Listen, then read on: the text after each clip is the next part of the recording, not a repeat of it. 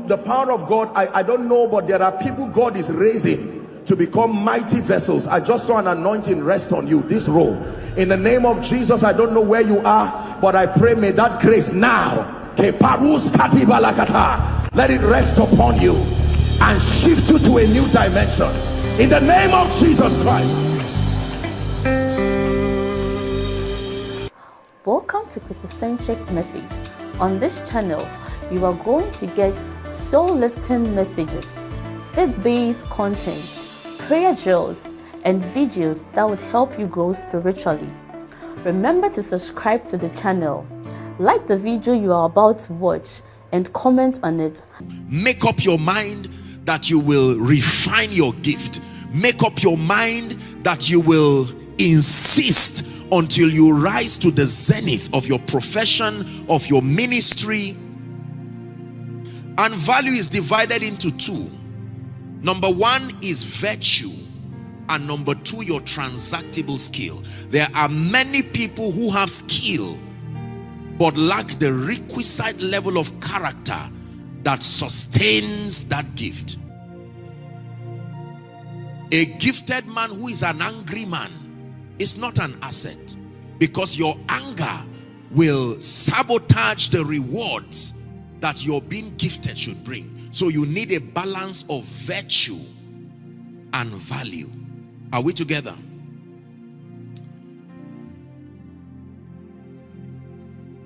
Very quickly, the fourth key that is responsible for the advancement of men in this kingdom is a key that has ministered to me so personally. Is a key that I so jealously guard. A revelation that changed my life is called the irrefutable ministry of destiny helpers. The irrefutable ministry.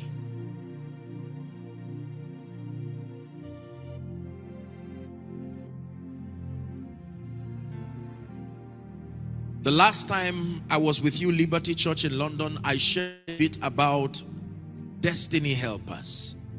And I just want to buttress on it again.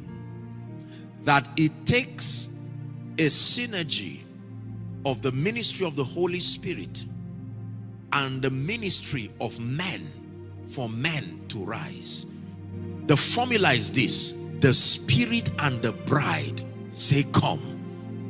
The Spirit alone cannot make the word flesh.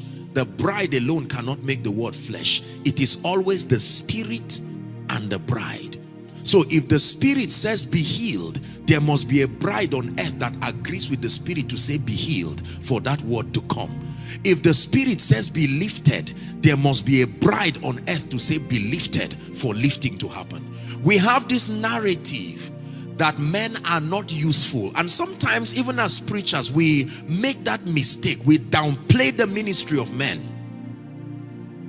If you say men are not useful as contrasting them to the power and the sovereignty of God, then you are right. But if you say men are not useful as far as the dynamics of advancement and excellence is concerned, you are very wrong. Forever, O Lord, the Bible says, thy word is settled in heaven, not on earth. It takes a synergy of the ministry of the Spirit and the ministry of men for the word to be settled in our lives.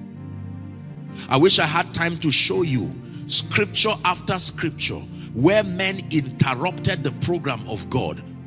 God intended the first man to interrupt the program of God was Adam himself.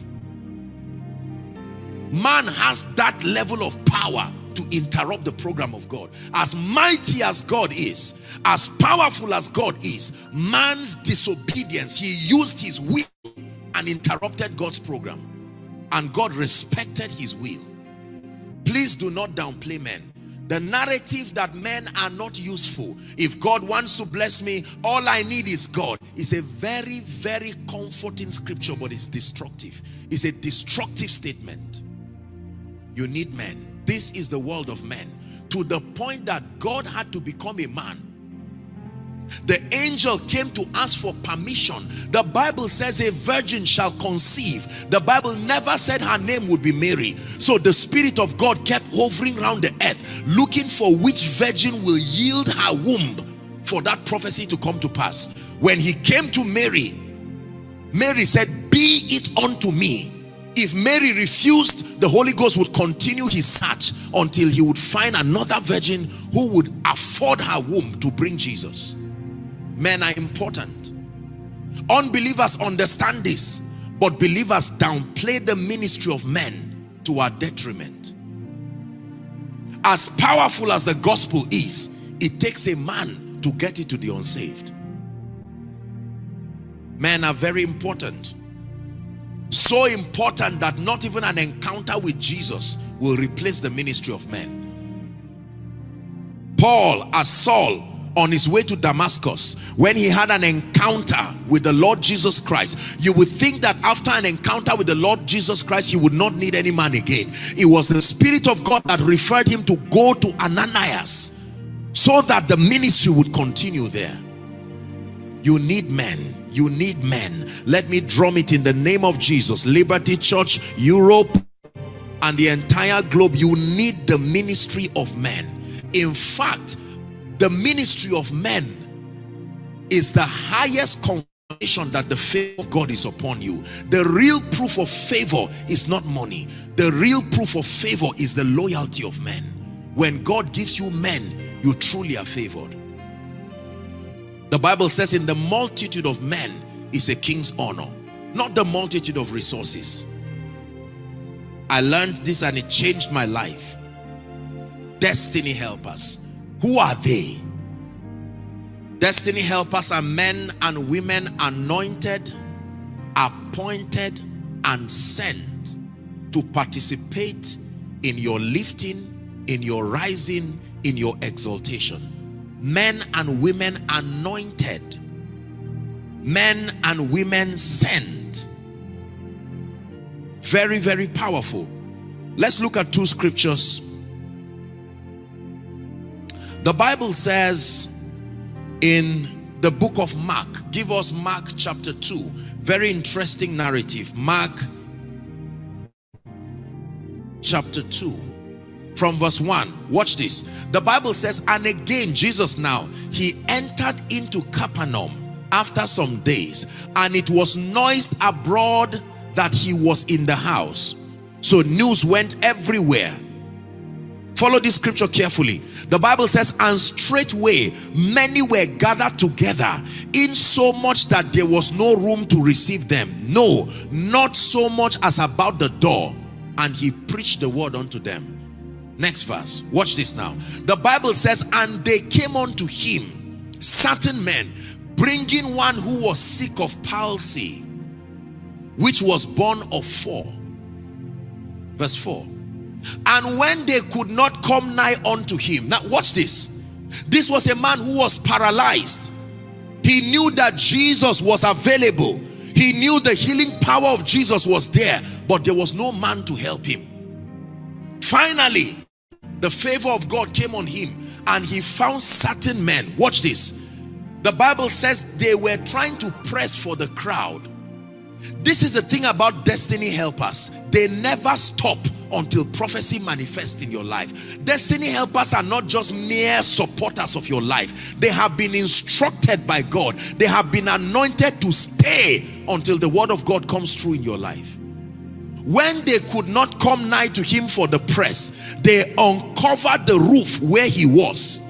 And when they had broken it up, they let down the bed wherein the sick of palsy lay. Now, you would think that Jesus did not want to heal that man. You would think Jesus did not want to lift that man. That man would have remained like that all through the earthwork of Jesus. But for the ministry of men, they carried him and said, today you must walk. We know someone who has the power. We will pay the price. Do you know what it means to uncover someone's roof? Imagine the court cases they after that crusade, and they defied it. They said, whatever we will go through, let us go through it, but you must be lifted. Let me speak over someone in the name of Jesus, who is the Son of the living God. In this season, I call forth the helpers of your destiny, men and women anointed, commissioned, sent to you to lift your hands until the glory of the Lord rises upon your life in experience, in the mighty name of Jesus Christ. Hallelujah. The Spirit of the Lord is blessing you right now, Liberty Church. But it took a man, your pastor, Dr. Shola. It took his yieldedness and his alignment for this to happen. Men are important. Listen to me. This is the world of men. The Bible says the heaven of heavens belong to the Lord, but the earth has he given to the sons of men. I believe in the ministry of men. Jesus is on his way to Golgotha, and prophecy says he should die on a tree. I hope you realize that if Jesus died on the ground, there would be no salvation for men, because the law is that he had to become a curse, and the only way he would become a curse is that he hangs on a tree, not on the ground. Jesus was weak, bleeding all over from the whips, and the Bible tells us that he fell to the ground, had no energy to carry the cross, and a man came called Simon the nigger. He came and helped Jesus to carry that cross and made salvation possible. That body was hanging on the tree dead, and yet there was no man to bring him from that cross.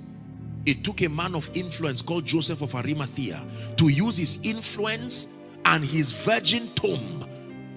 If Jesus were not buried in a grave, we cannot say today, oh grave, where is your victory? Oh death, where is your sting? It took a man to donate his grave and use his influence to bring the body of the King of Kings from the cross. Have you downplayed men in your life? In a bid to show spirituality, have you ignored the ministry of men?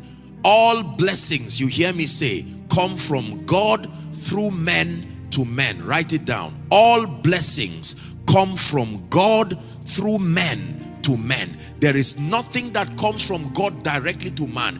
If it looks like it came directly from God, I tell you there was an intercessor somewhere that you may not see. All blessings come from God through men to men. All tragedies come from Satan through men to men.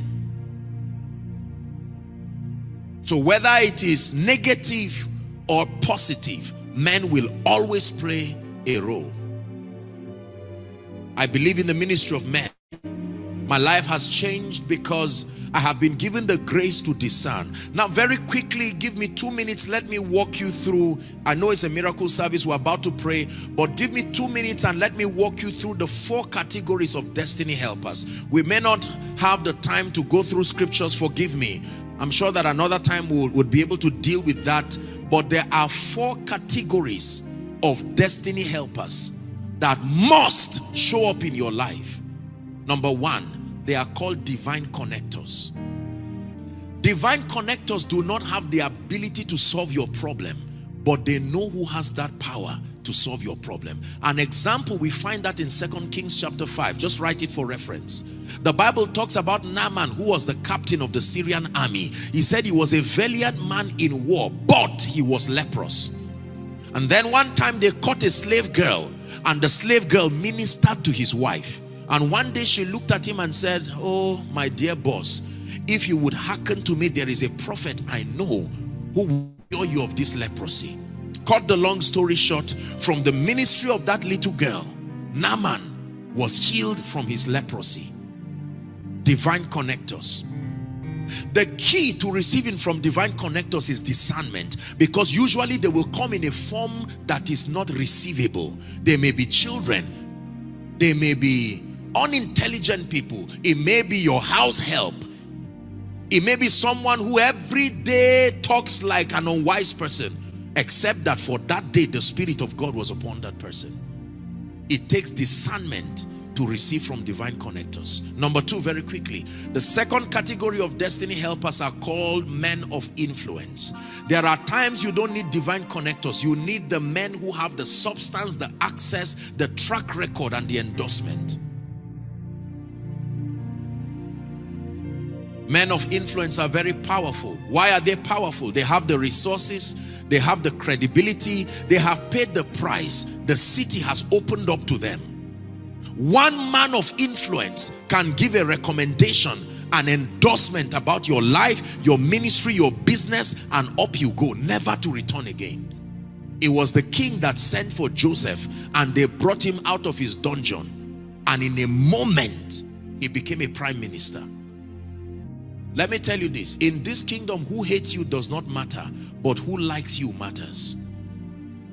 A man falls in love with a village girl called Hadassah, and she becomes queen almost immediately. A man looks at a woman called Vashti and rejects her, and she's banished from the palace, never to be mentioned again. Men are very important. It took the influence of Joseph of Arimathea to bring down the body of Jesus. You need to pray for men of influence. Pastors, we live in very trying times. We need men of influence. We need men who have influence in security, men who have influence in the ministry of justice, men who have influence at strategic governmental positions, who can stand and help us fulfill this call. It takes more than an anointing. You need men of influence. Hallelujah.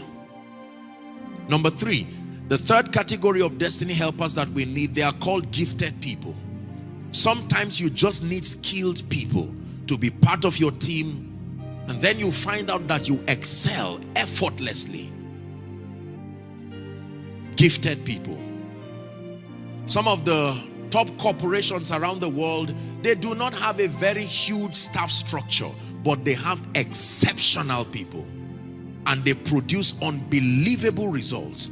You must pray that God, send me gifted people, send me gifted people, skilled people in my life. Number four, very quickly, the last set of destiny helpers that everyone would need, must need in his life, they are called burden bearers. These ones are not there to help you move forward. They are there to stop you from going backward. Burden bearers. You do not just need people who move you forward alone. You need people who can stop you from going backward, because there are times that the journey to destiny can be so hard. You need Josephs of Arimathea. You need Ruths who will tell Naomi, your God will be my God. Your people will be my people. They are not looking for your gifts. Divine connectors are not even interested in the anointing. You are the object of their passion, not your gift, not your skill, not what you can do or what you cannot do. They are not people who will stand with you. They are those who will die with you. Those are divine connectors. Let me tell you this. Woe betide any leader, and woe betide any man that cannot have destiny helpers called divine, called burden bearers in your life.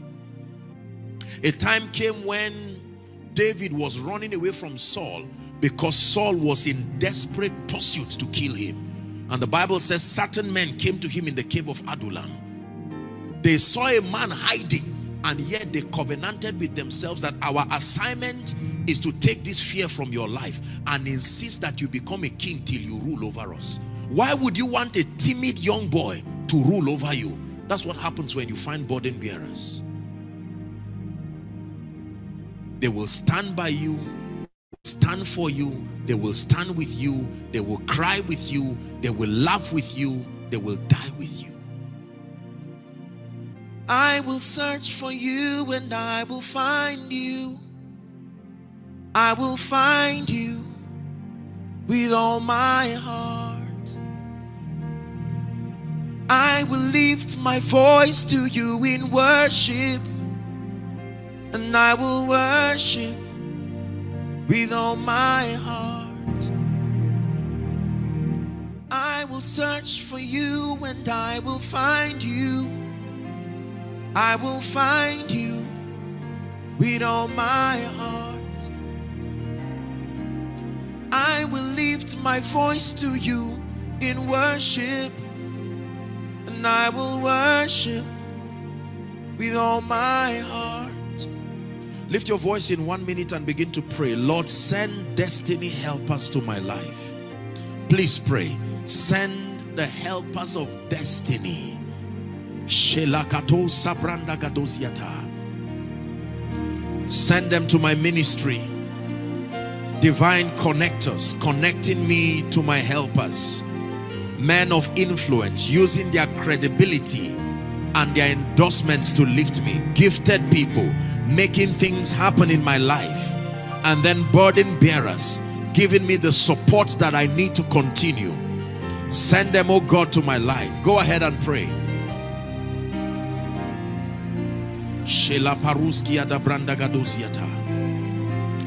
Hallelujah.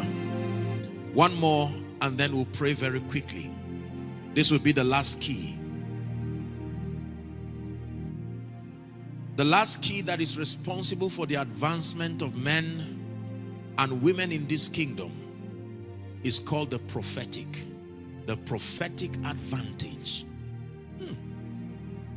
The prophetic advantage. Hosea chapter 12 and verse 13. The Bible says, and by a prophet. It was the Lord that brought Israel, but he used a prophet. And by a prophet, the Lord brought Israel out of Egypt. And by a prophet was he preserved.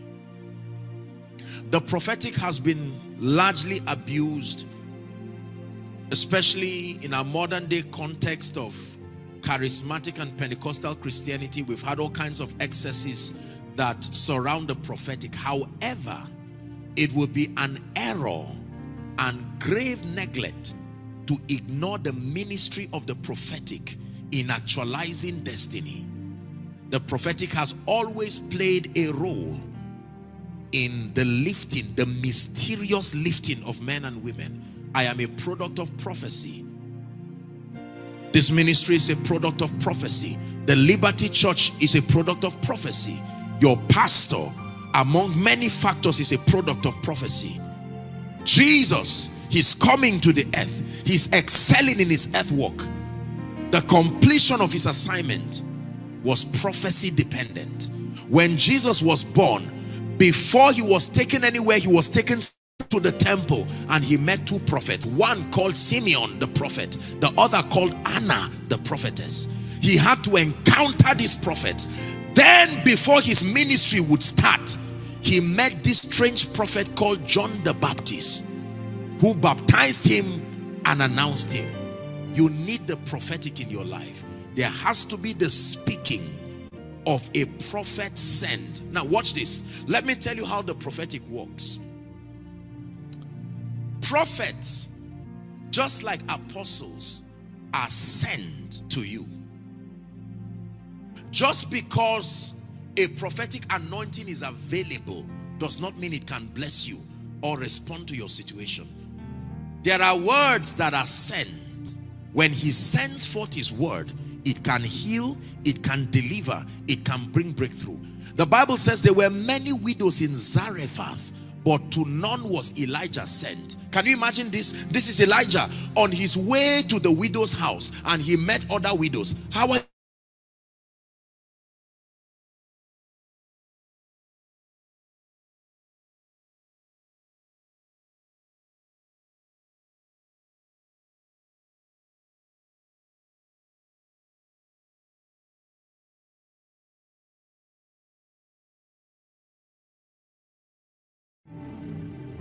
Saul was searching for his father's donkey, and he searched and searched and searched and could not find it. And then they made up their mind to go to the prophet of God called Samuel. Amazing what happened when they met Samuel. As soon as they had a face-to-face encounter, the donkey started going back home. There was no mention that, look, the prophetic is powerful. It can cheapen a challenge of decades in a moment. The prophetic, when administered within the jurisdiction of balance and scripture, it can work wonders. A life can change overnight. And someone's life is about to change this night, because I'm going to be speaking over your life. There are two dimensions to the prophetic. There is the revelatory dimension of the prophetic. And the goal is to build your faith, to give you insight about happenings, past, present, and future. So if I prophesy and I begin to call names, for instance, and call conditions, you see, those are dimensions, that they are revelatory dimensions of the prophetic.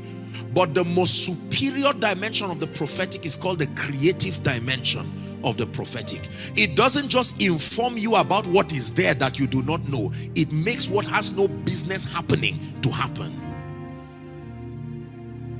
An example of the creative dimension of the prophetic is found in 2 Kings when you read chapter 6.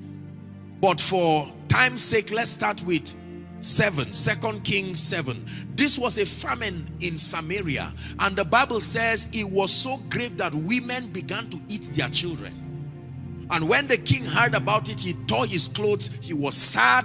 And then Elisha said, hear ye the word of the Lord. Thus saith the Lord, tomorrow about this time shall a measure of fine flour be sold for a shekel, and 2 measures of barley for a shekel at the gate of Samaria. Watch this. These are a people who do not even have food, eating their children. All of a sudden a prophet shows up and says, by this time tomorrow. He was not giving them advanced knowledge of what will happen. It was the word he said that created that possibility. There are times I can tell you, okay, there is, your car is outside. That's revelation. I didn't create the car. Whether I prophesied it or not, the car was there anyway. But I can look at you and say, go back home and meet favor waiting for you. Favor had no business waiting for you. But you see, when the creative dimension of the prophetic is released, the dynamics is that the spirit of wisdom begins to hover around a territory, searching for the human actors that must make that word come to pass. This is how the prophetic works. That means someone who is sitting and watching now. That means someone who is following in your home, that in a moment, in a twinkling of an eye, something that was a challenge all of a sudden is rolled away by the power of the prophetic. I won't go back, can't go back to the way it used to be before your presence came and changed me. I won't go back, can't go back to the way it used to be before your presence came and changed me. Prophet Elisha was mentoring a group of people, and the Bible says they told him, where we meet with you is too small. Let us go beyond the Jordan. And while they were felling the woods that they would use to build a place of lecture, the Bible says an axe head fell, and someone cried immediately. He said, alas, master, for it was borrowed. Elisha came and said, there's no cause for concern. He threw a stick and the axe head floated. When it is time to receive the prophetic word, please receive with all your heart. Don't sit wondering, can God make a way in the wilderness? He upholds all things by the power of his word. Let me tell you, prophecy is powerful. The way it works is that it will keep hovering around that territory until it finds human vessels that can partner with the divine to make that word come to pass. I am a product of prophecy. I remember, you may have heard me say it, but years ago, I went to buy something, just living my life, very simple life. And then I saw 2 women who were trying to make their purchases and all of that. And then I told them, I said, please, you are my mothers. Would you allow me to pay for you? It was not much. I'm not sure, it would not be more than £1. In fact, it was less than £1 or €1. And I said, let me pay. And I paid, and they began to bless me. You know how mothers bless when they are touched. They began to bless me. And for some reason, I didn't pay attention to what they were saying. But one of them spoke to me and said, my son, forever walk upon gold. I'm a product of prophecy. Your life can change overnight when a sent word comes to you. We're about to pray. I have to stop here. I'm going to be ministering to the sick. I believe in the healing power of Jesus. I'm going to be ministering deliverance to the oppressed. And then I'm going to speak and prophesy from the depth of my heart over the Liberty Church, over your lives. And I'm truly honored, by the way. Pastor, thank you for the honor that you have for me. Thank you so much. I heard your compliments before I came on air, and I was just broken listening to you. I appreciate the grace, and I appreciate the warm gesture and the discernment. It's an honor to be a carrier of this unique grace that God has given to bless nations. And I only pray that people will have the discernment to believe and to receive. Hallelujah. Dearly beloved, I hope you were blessed by this message. Do not keep the video to yourself. Share to as many as you can to help them bless. Check our homepage for more of our messages. Subscribe to the channel, comment on it, like it. See you on our next video. Bye. Pray, pray, pray for your destiny. Salaskade bashkana kata branda katekatos. Kete branda kata bakotos koto brekete lekata. The phase of development. Lord, grant me the discipline